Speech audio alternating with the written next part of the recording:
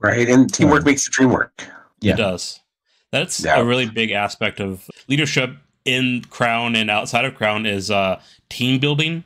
It's not about you doing it all. You can do it all, maybe. I mean, I've been in a position where I did everything for a volunteer thing, and I stopped doing it before I got burnt out, generally speaking. But that will help you burn out even faster. So it's a really good idea to learn how to build a consensus, to build a team, to allow other people the chance of failing. But more often than not, they'll probably succeed, or at least partially, good enough for people to say, "Hey, you did a pretty good job." But it can be hard to let go of control for some people. Yeah. So sometimes it's hard, or something that someone will have to learn how to do as they move up in the offices and stuff like that. Have either of you had problems with letting control of a situation go to other people, so it was more of a group effort? Yeah. But part of my biggest issue in monarchy, and I'm experienced enough at this point that I know it's an issue that I have, is delegation.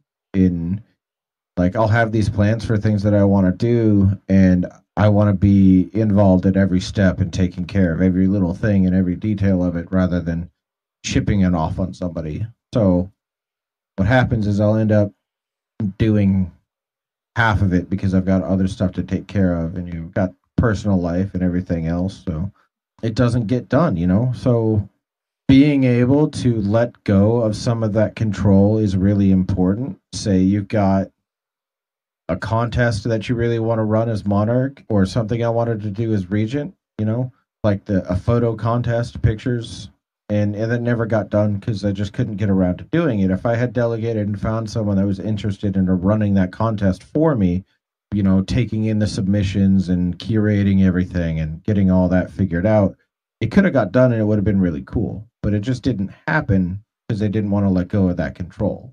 It's important because you'll get more stuff done and you'll feel better about it. It has the benefit of community building when you do that. Like, if, for your example, if someone else ran the event for the photography contest, not only do they get to have a chance to lead and produce an activity for other people, the activity gets done so other people can participate, and so it's just more for the community to do and to be involved in, and that's what people really like. That's what keep people around. I'm sure the battle games help, but there's a whole bunch of people that don't play battle games that still participate in that Guard. That was the point, is looking for things that the battle gamers, or the people that don't battle game, looking for something for them to do. Yeah. That's important too. You got to think about, what are the people on the sidelines going to do today? Thinking about that, chat or watch the battle games. That's cool too sometimes, but if you're a regent, maybe plan a little class or a seminar or a little contest or something.